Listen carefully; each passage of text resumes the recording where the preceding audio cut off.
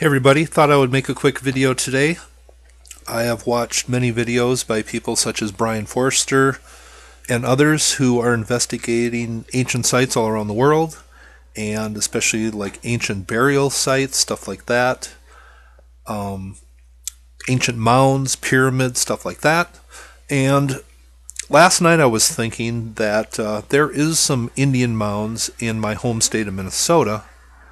And I just clicked on today and I was checking a few of them out, and one of them really struck me and I just wanted to share what I found. Now I'm going to take you into a place called Indian Mounds Park in St. Paul, Minnesota, the capital of Minnesota. And this is just a little park on the bluff overlooking the Mississippi River, and I'm going to take you right into the park and show you what I found. And here, Google Earth takes you right into the park. And these mounds are maybe about the size of a one-car garage, something like that. But here, I'm going to just show you what they look like.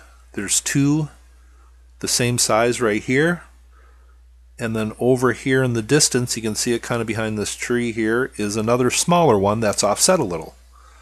So once again, we have a smaller offset mound here, and two bigger mounds that are the same size right here and right here that are lined up perfectly.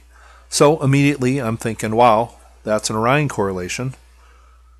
And I just want to take you up above here and show you what it looks like.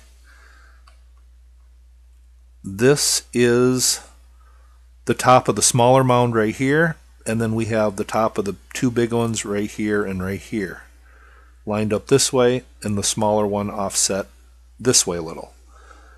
That looks like an Orion correlation to me. I'm going to give you just one more view here. And from this view here, it's a little distorted on Google Earth, of course, but here's the top of the one mound I showed you, and the other one the same size. They're lined up, and then the top of the smaller one offset a little bit right here.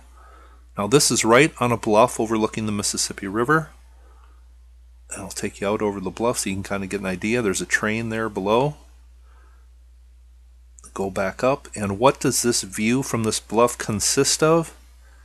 Well, it is the southern sky. So, with all these things adding up, I think there is an Orion correlation here. I've talked about Orion correlations in South Africa at Adam's Calendar, of course at Giza, at Teotihuacan. Never thought I'd be talking about one about 15 minutes from where I live. But I'll leave some more information in the description below about these. This looks like an Orion correlation overlooking the southern skies.